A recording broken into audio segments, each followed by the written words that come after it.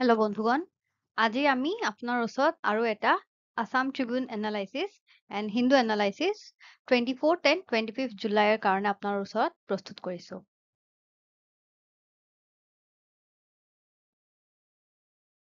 কিছুমান কন্টেন্টছ আজিৰ news paper বিলাকৰ পৰা ওকে ফাৰ্ষ্ট টপিক আমাৰ আজি will generic supply of bedaquiline be accessible basically question যেটো আমাৰ আজি নিউজ আছে that is related to tuberculosis যেটো disease আছে হেটো লগত related আছে so আমি আগতে চাই লম নিউজটো কিহৰ ওপৰত আছে so the end of patent rights of J&J company over supply of drug bedaquiline bedaquiline বুলি এটা drug হয় for TB আৰু অকল TB নহয় যেটো মাল্টি ড্ৰাগ ৰেজিস্ট্যান্ট TB হয় হেতুৰ কাৰণে এই ড্ৰাগটো বেডাকিলিন সো এইটোৰ ওপৰত যেটো পেটেন্টেড ৰাইটস আছে J&J কোম্পানীৰ এতিয়া শেষ হৈ আহিছে সো নিউজটো কি হৈছে J&J কোম্পানীয়ে হিয়তে নিজৰ ৰাইটস বিলাক আকৌ ৰিনিউ বা এভাৰগ্ৰীন কৰিবলৈ ফৰৱাৰ্ড কৰিছে okay generic manufacturers can now supply this drug এতিয়ালৈকে because সিহঁতে এতিয়াও পেটেন্টটো শেষ হৈছে এতিয়াও সিহঁতে ৰিনিউ কৰিব কাৰণে এগ্ৰিমেন্ট পোৱা নাই গভৰ্ণমেন্টৰ পৰা সো এতিয়া যদি সিহঁতক যদি গভৰ্ণমেন্টে ৰিনিউ পেটেন্ট ৰাইটস ৰিনিউ কৰি নিদিয়ে তেতিয়া কি হ'ব আমাৰ ইণ্ডিয়াৰ যিবিলাক আমাৰ কোম্পানীজ আছে যিবিলাক আমাৰ ফাৰ্মাচিউটিকেল কোম্পানীজ আছে ড্ৰাগ মেনুফেকচাৰিং কোম্পানীজ আছে যেনেকা Cipla then সেৰাম institute of India so এইবিলাক কোম্পানীয়ে তেতিয়া কি কৰিব পাৰিব ইণ্ডিয়াৰ মানুহৰ কাৰণে এট চিপ কষ্ট এইটো সেম ড্ৰাগটো প্ৰডিউচ কৰিব পাৰিব জাষ্ট ইমানে ডিফাৰেন্স হ'ব যে ব্ৰ্যান্ড নহব জেনেৰিক এণ্ড যিটো ব্ৰ্যান্ডেড যিবিলাক ড্ৰাগছ আছে তাৰ মাজত ডিফাৰেন্স এইটোৱে হয় যে ব্ৰ্যান্ডেড বিলাকৰ এইটো ব্ৰ্যান্ড নেম থাকে যেনেকা J&J কোম্পানীৰ পেটেন্টেড ৰাইটস আছিলে সো সিহঁতৰ ব্ৰ্যান্ড নেম আছিলে এটা বাট দেন এতিয়া আমাৰ লোকেল যেটো ফাৰ্মাচিউটিকেল কোম্পানীজ বা ড্ৰাগ মেনুফেকচাৰাৰ্স আছে সিহঁতে এট চিপ কষ্ট same drug with the same composition সিহঁতে মেনুফেকচাৰ কৰিব পাৰিব বাট দেন ব্ৰ্যান্ডৰ নামটো অকল নাথাকে হেতু কাৰণে generic মেনুফেকচাৰাৰ্স so generic manufacturers can now supply this drug but যেটো issue to J&J company intends to hold to patent rights by evergreening patent rights because যদি সিহঁতৰ patent rights টো গুচি যায় তেতিয়া কি হ'ব সিহঁতে প্ৰফিটৰ লোকচান হ'ব হেতু কাৰণে যাতে প্ৰফিটটো সিহঁতে পাই থাকে হেতু কাৰণে সিহঁতে নিজৰ যেটো পেটেন্ট আছে হেতু এভাৰগ্ৰীন বা আকৌ ৰিনিউ কৰিবলৈ ফৰৱাৰ্ড কৰিছে টু দ্য ইণ্ডিয়ান গভৰ্ণমেন্ট বাট আমি দেখিছো যে অলৰেডি 66 যেটো লো ইনকাম কান্ট্ৰিজ আছে সিহঁতে এলাও কৰিছে পেটেন্ট ৰাইটস ৰিনিউ কৰি মানে ৰিনিউ কৰাটো এলাও কৰি দিছে সিহঁতে to the J&J company and out of these 66 low income countries 34 countries are affected with they are affected with tuberculosis then আমাৰ যেটো টিউবাৰকুলোসিছৰ নেক্সট বা আমি ক'ব পাৰো যে ডেঞ্জাৰাছ এটা ষ্টেজ হয় হেতু আছে আমাৰ মাল্টি ড্ৰাগ ৰেজিস্ট্যান্ট টিউবাৰকুলোসিছ এইটো stage and then TB and HIV so এইবিলাক countries affected by this diseases সিহঁতে অলৰেডি J&J কোম্পানীক এলাও কৰি দিছে সো হ'ব পাৰে সিহঁতৰ ওচৰত হেনেকা ফাৰ্মাচিউটিকেল কোম্পানীজ নাই বা হেনেকা জেনেৰিক মেনুফেকচাৰাৰ্স নাই যাৰ কাৰণে সিহঁতৰ এইটো পেটেন্ট ৰাইটস J&J কোম্পানীক দিব লগা হৈছে but then our Indian government is still holding the patent rights for renewing the patent rights for J&J company okay so issue to কি হয় renewing of patent rights costly supply of যেটো আমাৰ multi drug resistant যেটো আমাৰ multi drug resistant tuberculosis drug from J&J obviously সিহঁতে profit ল'বই so সিহঁতে এতে costly rate সিহঁতে supply কৰি আছে drug টো যেটো আমাৰ bedaquiline drug then the treatment যদি আমি এটা comparison কৰো ইয়াত আমি দেখা পাম যে the treatment for 6 months medicine supply of bedaquiline when procured বা collected from J&J company is around আমাৰ 23,000 পৰি যায় but then যদি আমাৰ generic manufacturers সিহঁতে যদি supply কৰে তেতিয়া it will come down to 4 to 8,000 for 6 months so আপোনালোকে মানে ডিফাৰেন্সটো গম পাই আছে নে যদি আমাৰ জেনেৰিক বা লোকেল যেটো আমাৰ ড্ৰাগ মেনুফেকচাৰাৰ্স আছে সিহঁতে যদি সাপ্লাই কৰে ড্ৰাগৰ 6 মান্থৰ কাৰণে ট্ৰিটমেন্টটো কিমান কম আহি যায় আৰু ইয়াত 6 মান্থৰ ট্ৰিটমেন্টৰ কাৰণে কিমান বেছি So government বিচাৰে যাতে আমাৰ কোম্পানী বিলাক অলপ প্ৰফিট কৰে আৰু আমাৰ ইণ্ডিয়ান চিটিজেনছ সিহঁতে যাতে বেনিফিট হয় from da chip cost of supply of the drug চ' সেইটো কাৰণে গভৰ্ণমেণ্টে এতিয়াও কাৰণে J&J company patent rights renew দিয়া নাই এতিয়াও then this will also reduce burden upon countries to procure the drug তেতিয়া কি হ'ব যদি countries বিলাকে যদি patents বিলাক for example India যদি patent to renew নকৰে তেতিয়া কি হ'ব আমাৰ because India কিনি ল'ব লগা হয় এইবিলাক কোম্পানীৰ পৰা drug টো সো যথেষ্ট পইচা আমাৰ গভৰ্ণমেণ্ট ট্ৰেজাৰীৰ পৰা যায় বাট এতিয়া যদি আমাৰ লোকেলি যদি প্ৰডিউচ হৈ থাকে জেনেৰিক মেনুফেকচাৰ তেতিয়া আমাৰ গভৰ্ণমেণ্টৰো স্পেণ্ডিংটো কমিব এণ্ড দেন আমাৰ চিটিজেনছ আমাৰ যিটো কাষ্টমাৰ্ছ আছে ইণ্ডিয়ান কাষ্টমাৰ্ছ সিহঁতৰো কাৰণে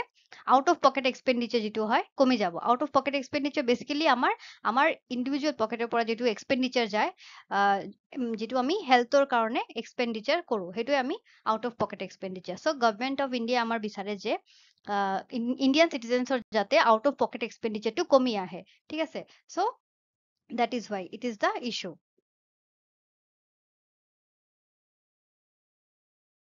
চ' ইয়াত আপোনালোকে বহুত ভালকে গম পাব জেনেৰিক ড্ৰাগছটো বেচিকেলি কি হয় জেনেৰিক ড্ৰাগছ এনেকা থাকে কালাৰ অলপ হ'ব পাৰে যে ডিফাৰেঞ্চ থাকিব পাৰে বাট দেন কম্পজিশ্যন কোৱালিটি ইয়াত আপোনালোকে দেখা পাব যে ছেইম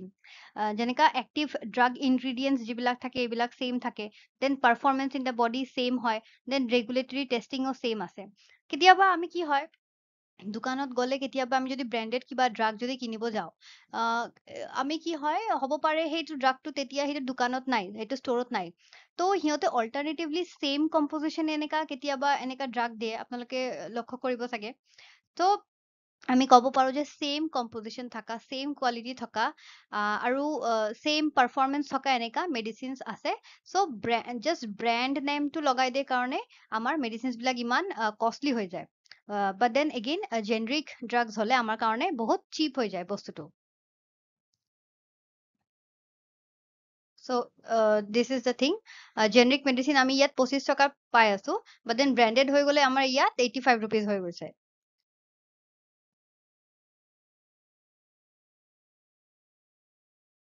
চ' আমি গম পাওঁ যে আমাৰ ভাৰতীয় জন ঔষধি পৰিযোজনা বুলি এটা আমাৰ স্কিম আছে গভৰ্ণমেণ্ট অফ ইণ্ডিয়াৰ বেচিকেলি এইমটো কি aim basically two reduce out of pocket expenditure আৰু আমাৰ যাতে ছেভিংছ হয় ইয়াত আমি দেখা পাইছো যে এটা যিটো জন ঔষধি পৰিযোজনা কিবা চেণ্টাৰ্ছ খুলিছে য'ত আমি এনেকা জেনেৰিক মেডিচিনছ বিলাক পাম চ' এইটো স্কিমৰ আণ্ডাৰত যিটো জেনেৰিক মেডিচিনছ বিলাক চাপ্লাই কৰা হয় সেইটো আমাৰ 5 টকাত আহে বাট দেন আমি যদি মাৰ্কেটত মানে এই বস্তুটো ছেইম বস্তুটো লওঁ তেতিয়া 18 ৰুপিজত আমাৰ আহি আছে চ' আমি এইবিলাক জন ঔষধি চেণ্টাৰ্ছ বিলাকৰ পৰা যদি আমি এই মেডিচিনছ কেইটা প্ৰকিউৰ কৰো কালেক্ট কৰো তেতিয়া আমাৰ বহুত কম দামত আহি যায় চ' ছেভিংছো আমাৰ হৈ যায় আৰু এইবিলাক জেনেৰিক ড্ৰাগছ হয় অকে ছেইম ইয়াত আমি দেখিছো আমি প্ৰধানমন্ত্ৰী জন ঔষধি পৰিযোজনাৰ আণ্ডাৰত কিনিলে 16 rupeesত পাই যাম বাট দেন এগেইন মাৰ্কেটৰ পৰা ল'লে আমি এইটো 67 rupees লাগিব চ' আমি দেখিছো যে এইটো এইবিলাক চেণ্টাৰৰ পৰা জেনেৰিক ড্ৰাগছ আমি কিনি ল'লে তেতিয়া আমাৰ 76% মানে ছেভিংছ হৈ যায় তেতিয়া আমাৰ কি হ'ব obviously out of pocket expenditure যিটো আছে আমাৰ কমি যাব ছেইম ইয়াতো একে বস্তু আমাক দেখাই আছে So আমি এতিয়া চাই লওঁ what is TB টো কি হয় tuberculosis is an infectious disease transmitted through air from a person with TB through coughing laughing singing talking মানে TB infected মানুহৰ পৰা সি যাতে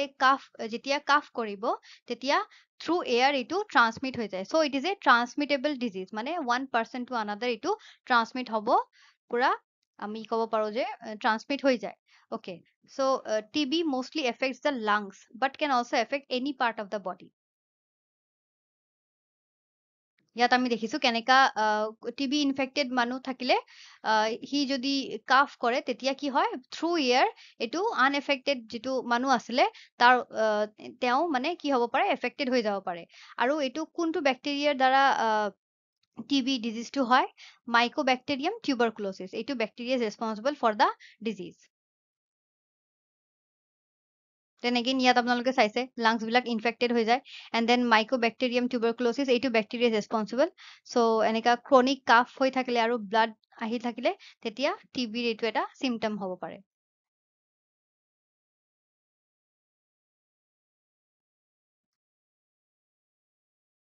Okay, so আমি এতিয়া চাম মাল্টি ড্ৰাগ ৰেজিষ্টেণ্ট টিবি বুলিলে আমি কি বুজি পাওঁ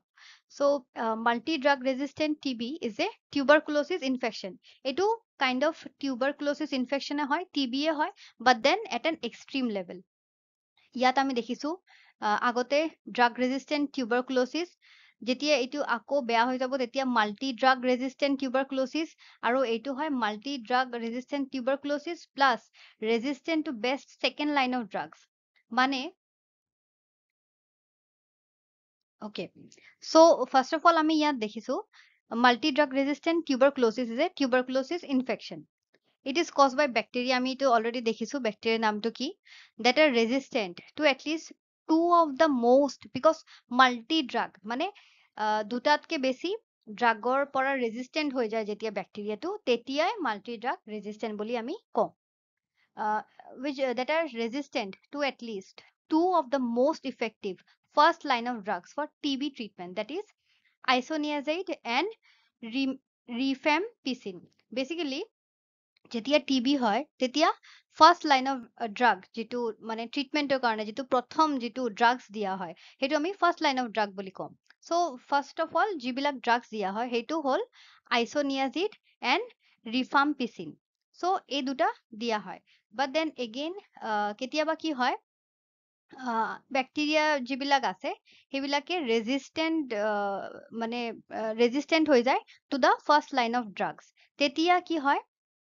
multi-drug resistant TB develop হৈ যায়. So multi-drug resistant TB develops when the bacteria that causes TB multiply বা আমি এইটো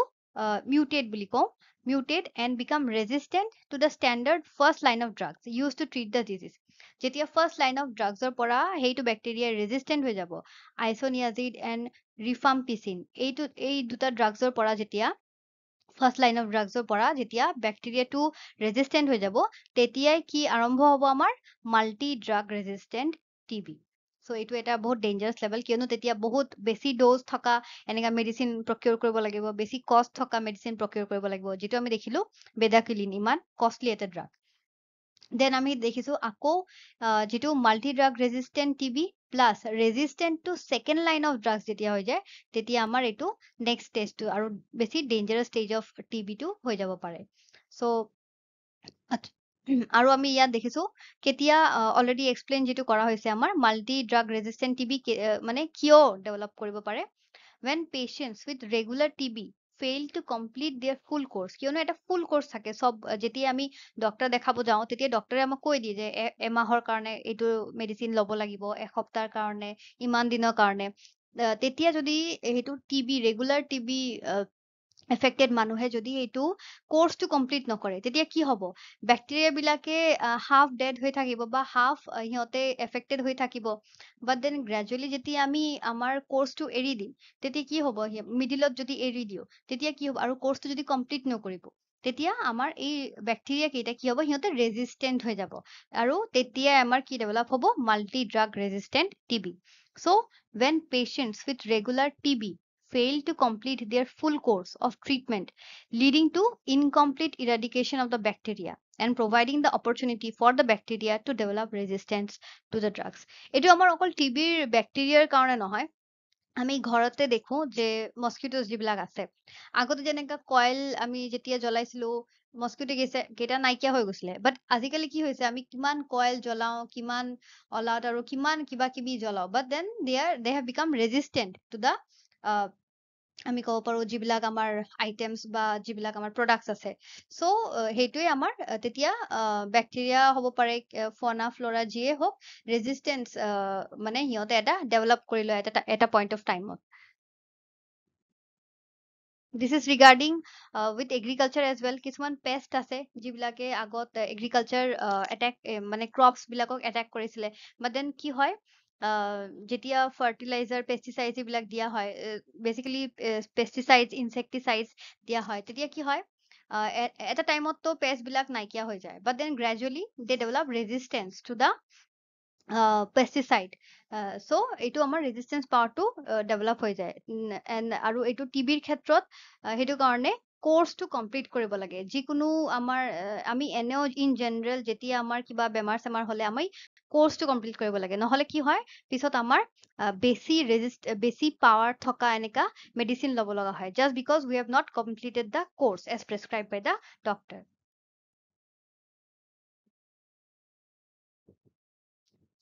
Next, measures that India is undertaking. So, India কি steps লৈ আছে to contain TB? First of all, the National TB Elimination Program (NTEP), the National Strategic Plan to remove TB by 2025. Then Nikshay Poshan Yojana, Nutritional Program Yojana হয়, এইটো TB patients যোন আছে সিহঁতক খোৱা বোৱা দিয়া হয়।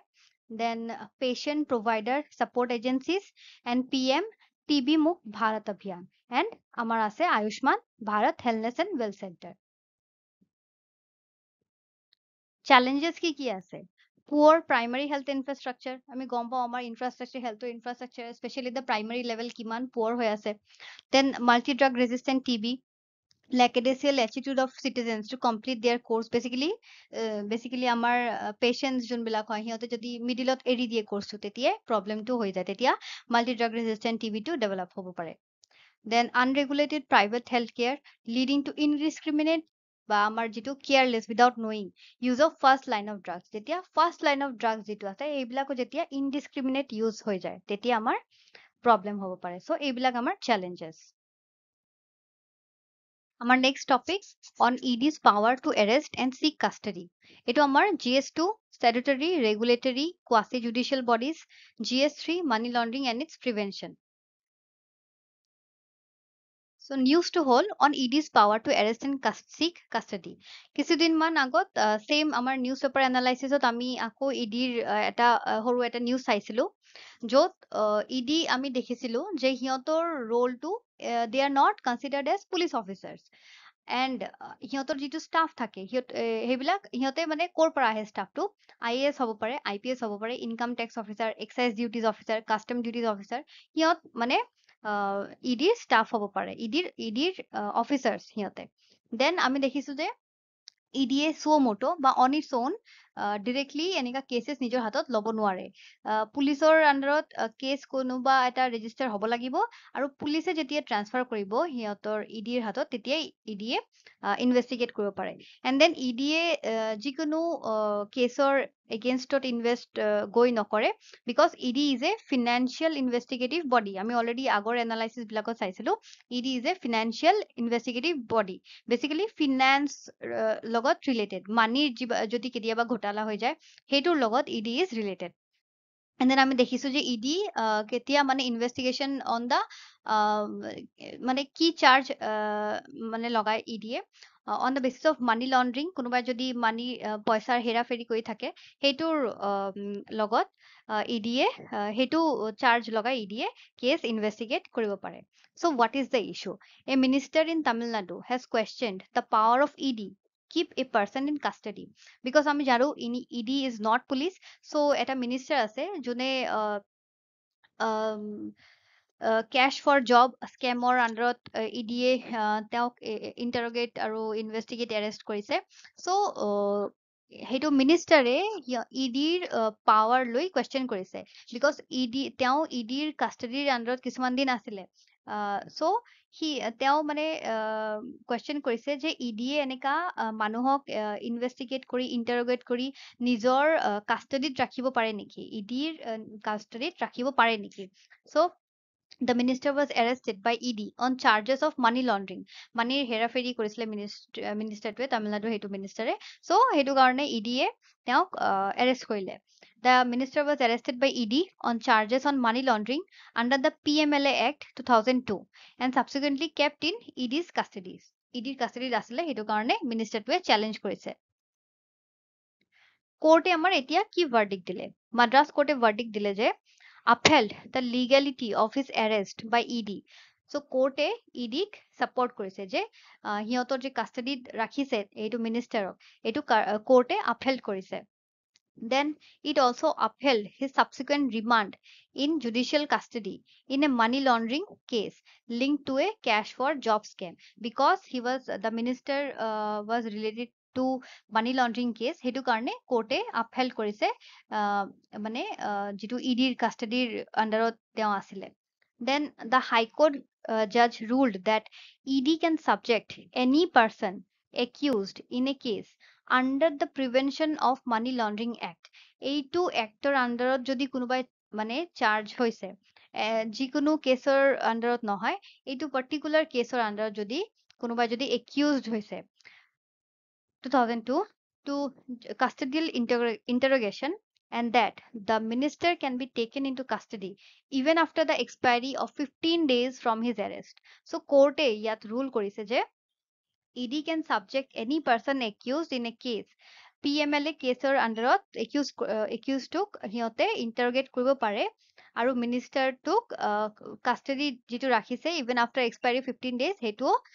জাষ্টিফাই কৰিছে আমাৰ হাইকোৰ্ট, মাদ্ৰাছ হাইকোৰ্টে. আমাৰ বেলেগ কিছুমান ভাৰ্ডিক্স আছে regarding the cash.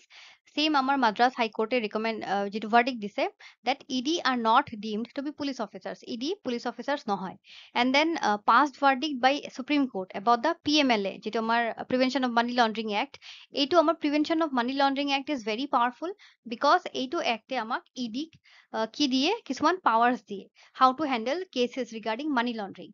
So, in its landmark 2002 ruling on Vijay Madanlal Chaudhary versus Union of India, the Supreme Court upheld various provisions of the PMLA which relate to powers of arrest. Keneka PMLA actot ase keneka EDA goi arrest koribo, then property attach koribo, then search and seizure conferred upon the ED. So ED কেনেকে arrest কৰিব, কেনেকে investigation চলাব, যদি কিবা বেনামী properties আছে সেইবিলাক গৈ কেনেকে সিজ কৰিব, এইবিলাক সব আমাৰ PMLA এক্টত লিখা আছে. Section 19 of the PMLA lays down the manner in which the arrest of a person involved in money laundering can be effected. তাত সব লিখা আছে যে ED গৈ কেনেকে process টো কৰিব পাৰিব. The court added that the purpose and objects of the 2002 Act is not limited to punishment for offences of money laundering, but also to provide measures for prevention of money laundering. Just punishment নহয় অকল, but then prevent, যাতে money laundering to prevent কৰিব পাৰে, সেইটোও EDৰ responsibility হয়. এতিয়া আমি দেখিছো যে ইডি যথেষ্ট আজিকালি অলপ ক্ৰিটিচিজমত আহিছে যে চেণ্টাৰে ইউজ কৰি আছে ইডিক against da opposition parties and all, but so' supreme কোৰ্টে কিছুমান ৰেকমেণ্ডেশ্যন দিছে যে ইডিয়ে কেনেকে নিজৰ পাৱাৰ্ছ কেইটা ভাল কৰি ইউজ কৰিব লাগে. চ' that ED must exercise its inherent powers under CRPC to interfere in investigation which is cognizable. যিবিলাক পুলিচ এৰেষ্ট উইদাউট ৱাৰেণ্ট হয় সেইবিলাক EDয়ে নিজৰ ইনহেৰেণ্ট যিবিলাক পাৱাৰ্ছ আছে তাত গৈ সিহঁতে ইনভেষ্টিগেট কৰিব পাৰে. Then also if it is convinced that there is abuse of power and non-compliance of CRPC, মানে এনে তেনে গৈ সিহঁতে পুলিচৰ কেছৰ মাজত গৈ ইণ্টাৰফেয়াৰ কৰিব নোৱাৰে, বাট দেন যথেষ্ট মানে এভিডেন্স থাকিব লাগিব, যথেষ্ট এনেকা চিটুৱেশ্যন ক্ৰিয়েট হ'ব লাগিব যদি ইডিয়ে ভাবে যে পাৱাৰৰ এবিউজ হৈ আছে আৰু যিটো CRPC যিবিলাক লজ আছে সেইবিলাকৰ নন কমপ্লায়েন্স হৈ আছে, তেতিয়া গৈ ইডিয়ে ইণ্টাৰফেয়াৰ কৰিব পাৰে, সেইটো জাষ্টিফাইবল হ'ব তেতিয়া. Then again আমাৰ কোৰ্টে এইটো ভাৰ্ডিক্ট দিছে যে it is not the function of the court to monitor the investigation process so long as the investigation does not violate any provision of law. যেটো আমাৰ এতিয়া তামিলনাডুৰ মিনিষ্টাৰ যেটো কেছ হৈছে ইনভেষ্টিগেশ্যন চলি আছে, কোৰ্টে কৈছে এইটো আমাৰ because we know সেপাৰেশ্যন of powers বুলি কিছুমান আছে আমাৰ এটা বস্তু ইণ্ডিয়ান আমাৰ কনষ্টিটিউশ্যনত. চ' ইডিয়ে মানে কোৰ্টে গৈ ইনভেষ্টিগেশ্যন প্ৰচেছত ইণ্টাৰফেয়াৰ এনে কৰিব নোৱাৰে, but then so long as investigation process does not violate any provision of law, যেতিয়া ইনভেষ্টিগেশ্যন প্ৰচেছটো কিবা law violate নকৰে. It must be left to the discretion of the investigating agency to decide the course of investigation. So investigating agency কেনেকা সিহঁতে মানে proceed কৰিব with the investigation, সেইটো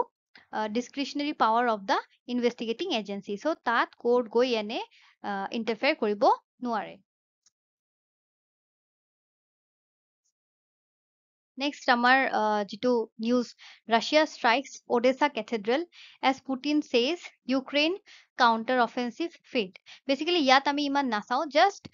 ওডেছা যিটো পৰ্ট চিটি হয় ইউক্ৰেইনৰ, আমি মেপত চাই ল'ম। চ' ইয়াত আমাৰ আছে, ইয়াত আমি দেখিছো ইউক্ৰেইন, আৰু ইউক্ৰেইনৰ একদম চাউথত আমাৰ কি আছে, ইউক্ৰেইনৰ চাউথত যদি আমি ইয়াত ভালকে দেখো, ইউক্ৰেইনৰ চাউথত আমাৰ কি আছে, ওডেছা port চিটিটো আছে। And then here we have the Black Sea. So Black Sea নৰ্থত ওডেছা port city, and then ইউক্ৰেইনৰ চাউথত ওডেছা। চ' আৰু এইপিনে আমাৰ ৰাছিয়া। চ' আমি আৰু এইটো আমি গম পাওঁ, এইটো আমি লাষ্ট নিউজ এনালাইচিছত চাইছিলো যে এইটো আমাৰ কি হয়, কাৰ্চ ষ্ট্ৰেইটটো হয়,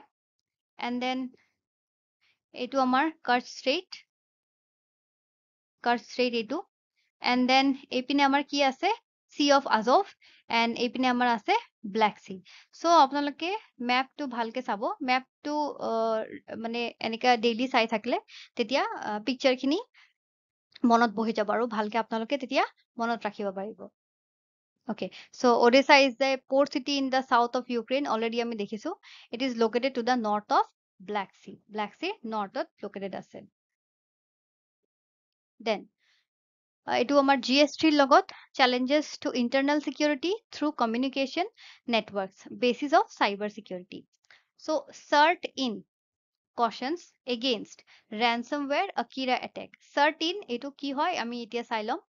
নিউজটো হৈছে এন ইণ্টাৰনেট ৰেনচমৱেৰ আপোনালোকৰ কিছুমানৰ কাৰণে হ'ব পাৰে নিউ, এইটো গোটেইখিনি আমি ডিছকাছ কৰিম। এন ইণ্টাৰনেট ৰেনচমৱেৰ বেচিকেলি এইটো এটা মেলিচিয়াছ ছফ্টৱেৰ হয়, বা আমি ক'ব পাৰোঁ ছাছপিচিয়াছ ছফ্টৱেৰ হয়, যিটোৱে চিষ্টেমটোক ডেষ্ট্ৰয় কৰিব পাৰে বা এফেক্ট কৰিব পাৰে, আৰু ক্ৰিটিকেল ইনফৰমেশ্যন সিহঁতে ষ্টিল কৰিব পাৰে। So an internet ransomware virus, Akira, that steals vital personal information and encrypts data, leading to extortion of money from people, has been reported in cyberspace, the country's federal cybersecurity agency. So আপোনালোকে অলপ নিউজটো চাই গম পাব, CERT ইনটো কি হয়, আমাৰ কাণ্ট্ৰিৰ federal cyber security agency হয়। এইটো আমাৰ CERT ইনটো কি হয়, চাইবাৰ চিকিউৰিটি এজেঞ্চি, এইটো আমাৰ মিনিষ্ট্ৰী অফ ইনফৰমেশ্যন টেকনলজিৰ আণ্ডাৰত আছে। So the country's federal cybersecurity agency said in the latest advisory. আচ্ছা, এতিয়া আমি চাই লম CERT in, যেটো আমাৰ কম্পিউটাৰ এমাৰ্জেঞ্চি ৰেছপন্স টিম ইণ্ডিয়াৰ, যেটো আমাৰ Indian computer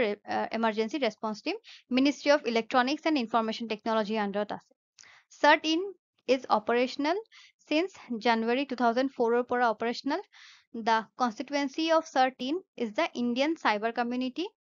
And then CERT in is a national nodal agency for responding to computer security incidents as and when they occur. যেতিয়া cyber crimes এনেকা হয় বা computer security incidents হয়, তেতিয়া আমাৰ কোন এজেঞ্চিটোৱে ৰেছপণ্ড কৰিব বা ইনভেষ্টিগেট কৰিব, আমাৰ CERT in, basically Indian computer emergency response team. Okay,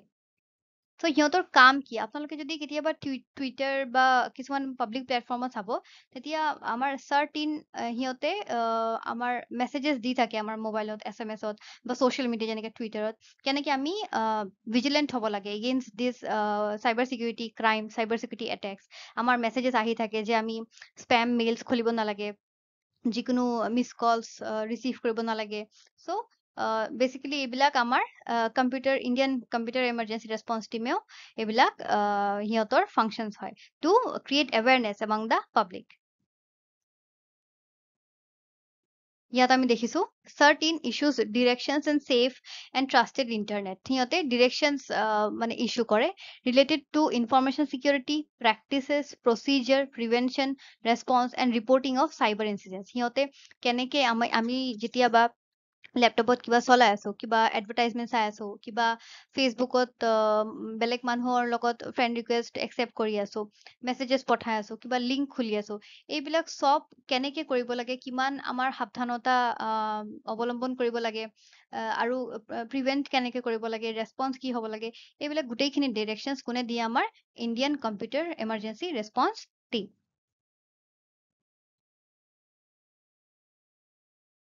ইয়াত আপোনালোকে চাব national cyber security awareness month যিটো অক্টোবৰত হয়, সেইটো আমাৰ চাইবাৰ চিকিউৰিটিৰ পৰা এইকেইটামান সিহঁতে পেম্পলেটছ বা টুইটাৰত ছ'চিয়েল মিডিয়া চাইটত সিহঁতে দিয়ে।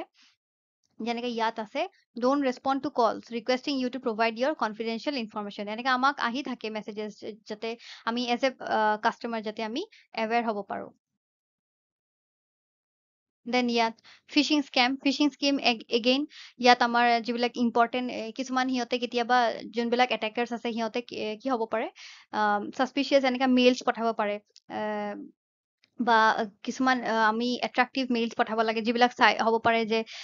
U have won a cash award something like that। চ' সিহঁতে এনেকা এট্ৰাক্টিভ মেইলছ মেছেজেছ পঠাব পাৰে। এইবিলাক খুলিলে আমি কি হৈ যায়, তেতিয়া খুলিলে আমাৰ কম্পিউটাৰত সেইটো ভাইৰাছ সোমাই যায়, আৰু তাৰপিছত আমাৰ গোটেইখিনি চিষ্টেমৰ আৰু গোটেইখিনি পাৰ্চনেল একাউণ্টছ ইনফৰমেশ্যন চব সিহঁতৰ হাতত গুচি যায়। চ' এইটোৱে আমাৰ ফিচিং বুলি কয়। চ' আমাৰ 13ৰ পৰা সিহঁতে cyber security awareness month celebrate কৰি সিহঁতে two spread create awareness among the public. ইয়াত আমি দেখিছো জুচ জেকিং বুলি আছে, আমি চাম এইটো কি হয়। বেচিকেলি এইটো একো নহয়, কি হ'ব আমাৰ এইটো টাৰ্গেট কোন হয়, আমি স্মাৰ্টফোন ইউজাৰ্ছ। আৰু আমি জানো আমাৰ স্মাৰ্টফোন আমি গোটেই দিনটো ইউজ কৰি থাকো, আমাৰ বেটাৰীটো গুচি যায়। এতিয়া আমি কি হয়, public প্লেচত for example railway station বা ক'ৰবাত এনেকা কিয়স্ক থাকে এনেকা, য'ত আমি গৈ চাৰ্জ কৰিব পাৰোঁ। চ' যোনবিলাক এটেকাৰ্ছ আছে সিহঁতে এনেকা কিয়স্ক ছেটআপ কৰি দিব, বা এনেকা টেম্পৰাৰী ষ্টলছ সিহঁতে ছেটআপ কৰিব, য'ত গৈ মানুহে এনেকা চাৰ্জ কৰিব পাৰে সিহঁতৰ মোবাইলটো। বাট বেচিকেলি য'ত যিবিলাক চাৰ্জাৰ্ছ আছে, those Chargers R connected to the এটেকাৰ্ছ computer or the system. ত' সিহঁতে কি কৰে, যেতিয়া আমি এনেকে চাৰ্জটো লগাই দিওঁ, তেতিয়া যিমান ইনফৰমেশ্যন আছে আমাৰ কম্পিউটাৰ আমাৰ মোবাইলত, সিহঁতে কি কৰে, চব এনেকা জুচৰ নিচিনা চব ইনফৰমেশ্যন সিহঁতে ওলাই ল'ব পাৰে। চ' দেট ইজ জুচ জেকিং। ইয়াত আপোনালোকে দেখিছে কেনেকা চাৰ্জ লগাইছে আৰু ইয়াৰ পৰা চব ইনফৰমেশ্যন এটেকাৰে লৈ আছে বা জুচিং কৰি আছে, দেট ইজ জুচ জেকিং। এগেইন ইয়াত যেনেকে এটা কেছ আছে, Shabana is a widow, Shabana widow হয় এজন। Then Shi leaves alone in her independent house, অকলে থাকে তাই। To keep হাৰছেল্ফ occupied, Shabana চাৰ্ভছ the internet and is very much active on social media. চ' অকলে থাকে কাৰণে ছ'চিয়েল মিডিয়া বেছি চলাই থাকে। চ' শ্বি was আনএৱেৰ about the social engineering and use to বিফ্ৰেণ্ড any one who sent her friend request if they had some mutual friends. So basically কি হয়, ইমান aware নহয় তাই। so যেতিয়া social media ৱেবছাইটত এনেকা কোনোবাই friend request পঠাই দিয়ে, তাই এনেকা request কৰি থাকিছিল। এদিন কি হয়, শাবানা ৰিচিভছ এ ফোন কল নিজৰ ল'ৰাৰ পৰা। তো ল'ৰাটোৱে কয় যে মানে তাৰ 1 লাখ মান লাগে, আৰু তাৰ একাউণ্টত এনেকা ট্ৰান্সফাৰ কৰি দিবলৈ, two B transfer to his friends account. ইয়াত আছে। চ' চানটোৱে ফোন কৰি কৈছে তাইক যে মা, মোৰ কাৰণে এনেকা 1 লাখ টকা আমাৰ ফ্ৰেণ্ডৰ একাউণ্টত পঠাই দিব। চ' শাবানা অবভিয়াছলি তাই পঠাই দিছে, আৰু তাৰ আগত তাই ভেৰিফাই কৰিছে যে এইটো তাৰ ল'ৰাৰ নাম্বাৰ নে নাই। চ' ইটছ ভেলিড দেখাই আছিলে। তেতিয়া তাই কি কৰিলে, যিটো বেনিফিচিয়াৰী আছিলে, যিটো ছানে কৈছিলে যে আমাৰ ফ্ৰেণ্ডৰ একাউণ্টত পঠাবলৈ, তাই এমাউণ্টটো পঠাই দিলে। লেটাৰ ট্ৰান্সফাৰ যেতিয়া হ'লে, শ্বি কলছ হাৰ ছান, ল'ৰাক কল কৰিলে on his number and ask him if the amount is reflecting in his account. চ' কল কৰি কি ক'লে যে ল'ৰাক সুধিলে যে একাউণ্টটো দেখাই আছে নেকি একাউণ্টত। দেন ল'ৰাটো ছাৰপ্ৰাইজ হৈ গ'ল। ল'ৰাটোৱে কৈছে যে নাই, এনেকাতো মই একো পইচা পোৱা নাই, আৰু মই এনেকা কলো কৰা নাই। শাবানা তেতিয়া মানে গম পালে যে she has become victim of call spoofing and ended up transferring money to a scamster. So এনেকে স্কেমষ্টাৰৰ হাতত পইচা গুচি গ'ল। এগেইন কিছুমান টাৰ্মছ যিটো আমি অলৰেডি আগত দেখিছিলো, ফিচিং চাইবাৰ চিকিউৰিটি ফ্ৰড হয়, where attackers can send spam emails that contain malware basically it is a software to cause harm to a computer system and disrupt its function, such as ransomware which is asking for bondipon যিটো আমি বুলি কওঁ, then muktipon. The attacker can acquire information about the victim such as credit card information, password, bank number, etc. So এইটো আমাৰ phishing. Then ransomware, it is a form of malware that will prevent the victim to access his own files. কি হয়, এইটো ransomware টো যেতিয়া transfer হৈ যায় victim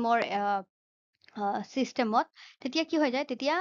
অলপ টাইমৰ কাৰণে যিবিলাক আমি তেতিয়া আমাৰ চিষ্টেমত কম্পিউটাৰত কামবিলাক কৰিব নোৱাৰা হৈ যায় কিয়নো তেতিয়া কি হয় আমি ক'ব পাৰো যে আমাৰ কাৰণে কম্পিউটাৰটো ব্লক হৈ যায় একদম আমি কামবিলাক কৰিব নোৱাৰো মানে আমাৰ এক্সেছ ফাইলছ কেইটা আমি এক্সেছ কৰিব নোৱাৰো সিহঁতে কি কৰি দিয়ে ব্লক কৰি দিয়ে ফাইলছ কেইটা আৰু তেতিয়া সিহঁতে ডিমাণ্ড কৰে যে আমাক ইমান পইচা দিব লাগিব তেতিয়াই মানে তোমাৰ যিটো আছে চিষ্টেমটো বা ফাইলছ বিলাক তুমি এক্সেছ কৰিব পাৰিবা তেতিয়া আমি ডিক্ৰিপ্ট কৰি দিম তো সিহঁতে সেনেকা কি কৰে ৰেনচমৱেৰ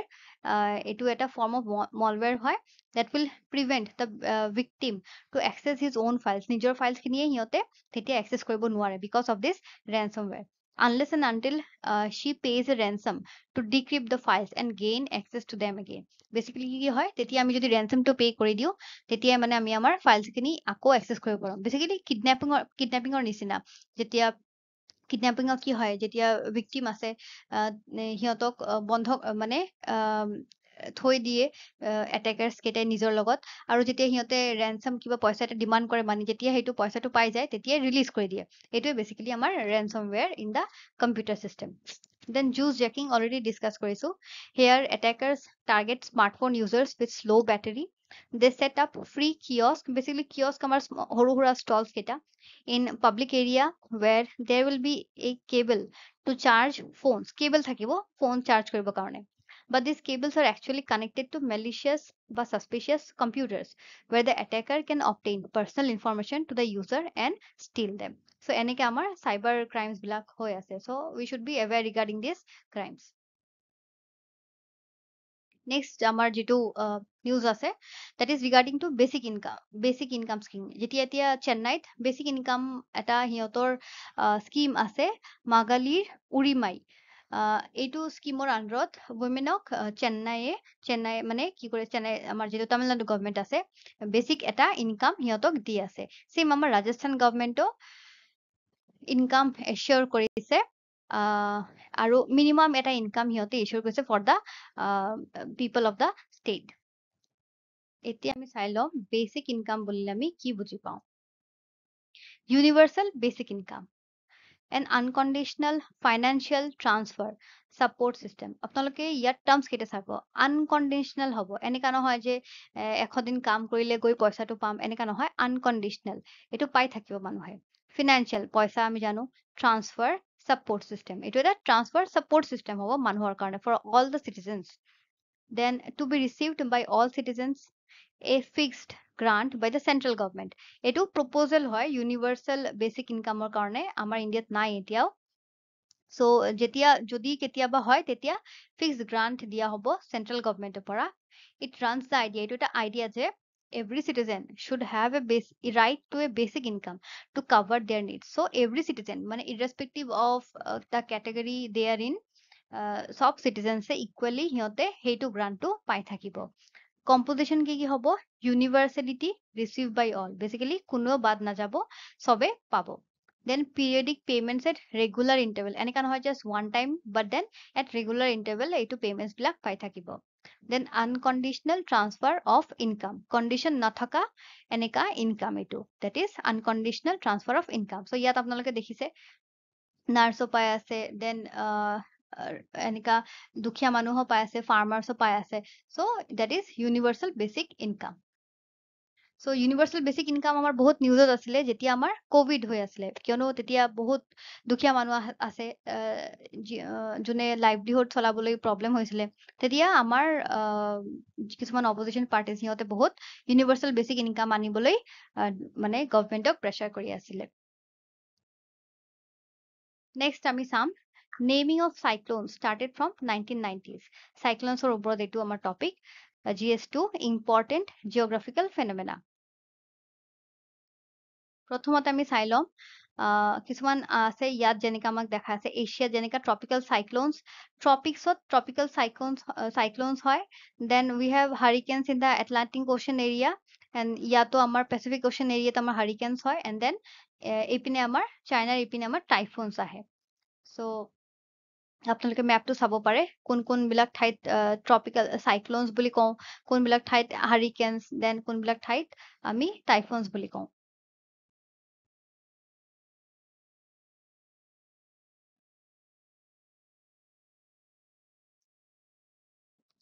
So cyclones কি হয়? Cyclones are rapid inward circulation. আপোনালোকে ইয়াত এৰো বিলাক যদি চাই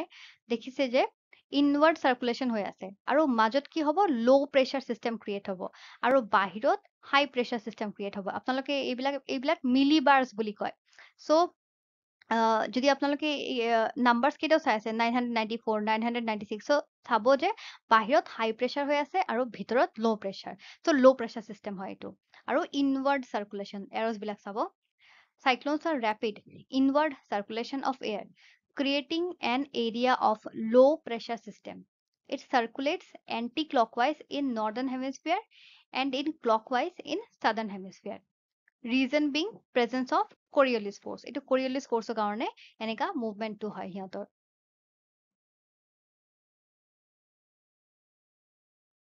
then two types of cyclones আছে আমাৰ tropical extratropical আপোনালোকে নামটো চাই গম পাই যাব যে ট্ৰপিক্সৰ বাহিৰত আৰু এইবিলাক ট্ৰপিক্সৰ ভিতৰত basically tropic of cancer two tropic of ক্যাপ্ৰিকৰ্নৰ ভিতৰত ট্ৰপিক্যাল cyclone lying within the tropics then extra tropical cyclones এইবিলাক লো ল্যাটিটিউডছত মিডল ল্যাটিটিউডছত আৰু এইবিলাক সাইক্লোনস ক'ত হয় outside ট্ৰপিক্স in high Latitude Jones such as টেম্পাৰেট ল্যাটিটিউডস টেম্পাৰেট ল্যাটিটিউডস আমি কালি অলৰেডি ডিসকাস কৰিছো যেনেকৈ ইউৰোপ এতিয়া টেম্পাৰেট ল্যাটিটিউডছত আছে সো কেনেকৈ অৱস্থা তাত because of climate change ইউৰোপে face কৰি আছে তো তাত আমি টেম্পাৰেট ল্যাটিটিউডস ডিসকাস কৰিছিলো then cyclones versus anticyclones দুটা আমাৰ phenomenon আছে cyclones and anticyclones so difference to কি cyclones are inward spiraling air আমি দেখিছো air to inward হৈ আছে but then anticyclones ত কি হয় air to outward হয় outward spiraling air then cyclones rotate in anti-clockwise in northern hemisphere আৰু anticyclones rotate clockwise in northern hemisphere basically cyclones or ulta to hoy anticyclones cyclones rotate clockwise in southern hemisphere আৰু anticyclones তেতিয়া কি হ'ব anti-clockwise হ'ব then cyclones have a low pressure system in the middle আৰু এটোৰ opposite to কি হ'ব anticyclones have high pressure systems naming of cyclones যেটো আমাৰ নিউজত আছে the names are not given haphazardly but there is a definite pattern to the names আমাৰ যেটো নিউজত মেনশন কৰা আছে নেমস মানে যেনে তেনে দিয়া নহয় obviously definite এটা pattern আছে practice কেতিয়াৰ পৰা start হৈছিলে in the 1990s the objective of naming cyclones include easy identification কিয় name কৰিব লাগে ন তো name কৰাৰ কাৰণ কি হয় easy identification যাতে আমি কৰিব পাৰো easier communication on it মানুহে এইটো নাম লৈ communicate কৰিব পাৰিব বা information disseminate কৰিব পাৰিব information spread কৰিব পাৰিব and creating awareness among the masses over the North Indian Ocean, the first cyclone to be named was Onil in September 2004. Last cyclone kuntu asile jitu Indian coastline of hit korisile was Amphan. The new list of names was released in April 2020 by the Director General of the Indian Meteorological Department. So procedure ki hoy keneke list khon prepare kore to name the cyclones. All member countries can propose names যিবিলাক member countries আছে সিহঁতে names propose কৰিব পাৰে then member countries of world meteorological organization member countries থাকে so সেই কেইটাৰ member countries এ names propose কৰিব পাৰে care is taken that name is not sensitive names use কৰিব নোৱাৰে with respect to culture religion or gender আগতে যেনেকা কি হৈছিলে একদম আগত নেমিং টু ৰেন্ডম হৈছিলে তেতিয়া লাহে লাহে নেমিং টু অলপ সেন্সিটাইজ হৈ আহিছে but then cyclones were named মানে female names ৰ লগত related names হৈ আহিছে সেইটো এটা মানে মুভমেন্ট ষ্টাৰ্ট কৰিছিলে যে অকল কিয় ফিমেল নাম দিয়া হৈছিলে so that was regarded as something as gender biased again এতিয়া কি কৰিলে ফিমেল আৰু মেল নামৰ লগতো এনেকা নাম নেমিং কৰিব পাৰে so কোনো জেন্ডাৰক হাৰ্ট কৰিব নোৱাৰে and should not have appeared in other basins list so আমাৰ যেটো ইন্ডিয়ান বেসিন আছে বা আমি যদি কও যে সাৰ্ক কান্ট্ৰিজ আছে বা এশিয়ান যেটো বেসিন আছে এটা আমাৰ গ্ৰুপ আছে এছিয়াৰ কাৰণে যেটো হয় আমাৰ UN economic and social commission for Asia and the Pacific so এইটো গ্ৰুপৰ আন্ডাৰত যিবিলাক কান্ট্ৰিজ আছে সেইটো গ্ৰুপে যিবিলাক এইটো গ্ৰুপ অফ কান্ট্ৰিজে যি নাম ৰেকমেন্ড কৰিব সেইটো বেলেগ যদি কিবা এটলান্টিক বেসিন বা বেলেগ কিবা বেসিনৰ লগত সেইটো নামটো মিলিব নালাগে then it should not be very rude and harsh name. এনেকা নহয় যে cyclone কাৰণে বহুত rude বা harsh name দিব পাৰিম, এনেকা নহয়. The name should be simple with complete care to ensure that it does not create any controversy. Controversy যাতে create নকৰে. So naming কৰিবলৈ হলেও যথেষ্ট আমি এটা process হৈ যাব লাগে. Then the regional specialized meteorological center for the tropical cyclones over North Indian Ocean, New Delhi, is the nodal agency to invite suggestions from 13 World Meteorological Organization and the UN Economic and Social Commission for Asia and the Pacific. So এইটো গ্ৰুপৰ পৰা আৰু এইটো ইয়াত আমাৰ WMOৰ যিটো 13 countries আছে সিহঁতৰ পৰা আমাৰ regional specialized meteorological center for tropical cyclones over the North Indian Ocean names receive কৰে. কান্ট্ৰিজ বোৰ কি কি হয় এইটো গ্ৰুপত কোনবোৰ কান্ট্ৰিজ আছে বাংলাদেশ আছে আমাৰ দেন বাংলাদেশ আছে ইণ্ডিয়া হয় দেন ইৰাণ আছে মালদ্বীপছ Myanmar Oman Pakistan Qatar Southee Arabia Sri Lanka Thailand UAE United Arab emirates and Yemen চ' এইটো আমাৰ 13টা কান্ট্ৰিজ হয় এইটো গ্ৰুপত থকা সিহঁতে নাম ৰেকমেণ্ড কৰে. Next, Amar, again related to map. Indonesia, the 15 people killed in boat capsize of Indonesia's Sulawesi Island. Sulawesi Island, kota samiti Assam. So, ইয়াত আছে আমাৰ Sulawesi Island. তোমালোকে যদি ভালকে চাই এইটো ঠাইত আছে আমাৰ Sulawesi Island. Indonesia বুলি ইয়াত dotted lines, red dotted lines, এইটো আমাৰ Sulawesi Island. ইয়াত আপোনালোকে বাকিবিলাকো চাব পাৰিব. Greater Sunda Islands ইয়াত পৰে. দেন আমি ইয়াত দেখিছো জাভা সি আছে এইটো আমাৰ জাকাৰ্টা সেমাৰাং এইবিলাক দেখাই আছে এইটো আমাৰ ইণ্ডোনেছিয়া দেন ইয়াত আমি দেখিছো সাউথ এছিয়া ইয়াত ফিলিপিনছ এণ্ড দেন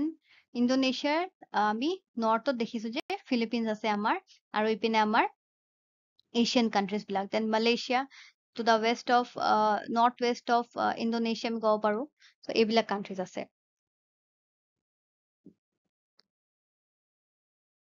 অকে এতিয়া আমি পঢ়ি আছো যেতিয়া আমি দেখিছো ফিলিপিনছ ক'ত আগৰ মেপত দেখিছো আমি সাউথ চাইনা সি দেখিছিলো এটা 9 লাইন বুলি এটা আছে যেটো ফিলিপিনছ আৰু চাইনাৰ মাজত ক্লেইম আৰু ডিসপিউটৰ ৰিজন হৈ আছে সো ফিলিপিনছ এণ্ড চাইনাৰ মাজত এইটো 9 লাইন বেসিক্যালি ইয়াত আইল্যান্ডস কিছুমান আছে এইবিলাক ডিসপিউটেড ল্যান্ডস হয় between Philippines and China so islands কেইটা যেনেকা দেখিছে আপোনাকে পাৰাচেল আইল্যান্ড স্পাৰ্টলি আইল্যান্ড ফিলিপিনছৰ ইষ্টত পৰে স্পাৰ্টলি আৰু পাৰাচেল আইল্যান্ড সো এইবিলাক আইল্যান্ডৰ লৈ চাইনা আৰু ফিলিপিনছৰ যথেষ্ট ইয়াত এটা ডিসপিউট ক্ৰিয়েট হৈছে আৰু এইটো হৈছে আমাৰ 9 লাইন ইয়াত আপোনালোকে চাব পাৰিব 9 লাইনটো আকৌ ইয়াত আছে ভালকে দিয়া China's claimed territorial waters and then these are the disputed islands. So China এইটো 9 লাইন to China claim হয় তো এইবিলাক আপোনালোকে ভালকে চাব পাৰে কালি আমি ডিসকাস কৰিছিলো on United Nations convention on the lodge of the sea কেনেকে সিত কান্ট্ৰিজ বিলাকে কেনেকে বিহেভ কৰিব লাগে কেনেকে সিহঁতে ৰিসোৰ্স মানে এক্সপ্লইট কৰিব পাৰে সো সেইবোৰ আছিলে regarding the United Nations convention on the lodge of the sea কালি আমি অলৰেডি চাইছিলো ওকে ইয়াত আমাৰ নিউজ এনালাইসিস শেষ হৈছে এতিয়া আমি প্ৰিলিমছ প্ৰেক্টিস কোৱেশ্চন কিছুমান চাই লওঁ So first question is, what was the colonial pipeline attack? Colonial pipeline attack to ki asile? Phishing, ransomware, juice jacking, a Trojan. Amar answer to ki hoy? Answer is number 2, ransomware. Basically, colonial pipeline to ki asile? Colonial pipeline, America oil supply kora hoisile from the industry. Basically, yad diya ase. The colonial pipeline was a victim of ransomware attack in May 2021. It affected some of the pipeline's digital systems, shutting it down for several days. The hack was deemed a national security threat as the pipeline moves oil from refineries to industry market. This caused President Joe Biden to declare a state of emergency. So, এনেকা shutdown হৈ গৈছিলে যেতিয়া ransomware টো দিয়া হৈছে তেতিয়াহে আকৌ চালু হৈছে Then again, Hasarias Mumbai, recently seen in news, is an invasive bird species, a new species of jumping spider, a frog species found in the Andamans, and none of the above. Our answer to ki hobo? A new species of jumping spider. Etu code discover hoise in the Bombay Natural History Society's Conservation Education Center. Aru etu naam to kar logot dia hoise. The species is named after a city in Mumbai, Hasarias. So Hasarias Mumbai. So আপোনালোকৰ কাৰণে আজি mains practice question কিছুমান আপোনালোকে চাব practice কৰিব পাৰে।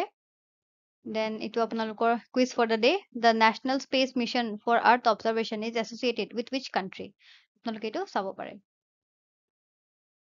আজিৰ কাৰণে ইয়াতে সামৰিছো। Thank you.